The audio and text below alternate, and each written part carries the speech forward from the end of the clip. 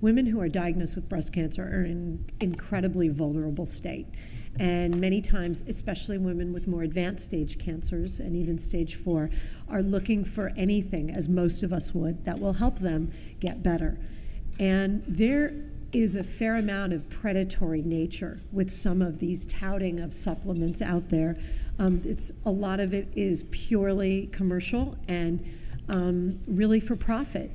And again, I want to echo what Alex said, which is so true, is these things are not regulated. They're not subject to the same level of scrutiny. And we're all obviously so suspicious of medications and things like that. Well, at least we know with medications what we're getting. There is no free ride. There's no medication that doesn't have a side effect. And we're all very loath of those things. These are things that they all have side effects. You can't have something that has any positive biological effect and expect that it won't have some negative biological effect. And with the supplements, they're a black box. And so what I tell patients, there are patients who come in all the time on multiple supplements when they're diagnosed with breast cancer. And I think the important thing to know is that people say, okay, I'm going to take this vitamin X or whatever because it boosts my immune system and it's going to be really good for me to prepare for surgery. That person still has cancer in their body, and one of the things that I turn around to them and say is, when you put something in your mouth, do you get to pick and choose where it goes?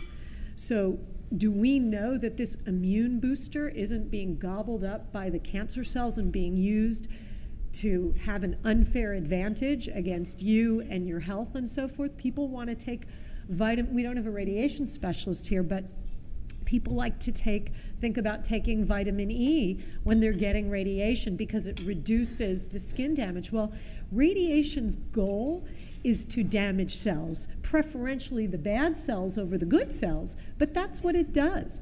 And when you put vitamin E in your mouth, you do not get to pick and choose whether or not the cancer cells or the normal cells are using it as an unfair advantage to fight off the treatment that we're intentionally giving. So it's a cause that's very close to my heart, the whole idea of people taking supplements out of vulnerability, thinking that the money, whatever it is they spend, is going to good use. So I would urge all of you to reconsider whatever it is you're taking and what the potential benefit is and who's selling it to you and whether it's coming from their office and who's financially benefiting and so forth.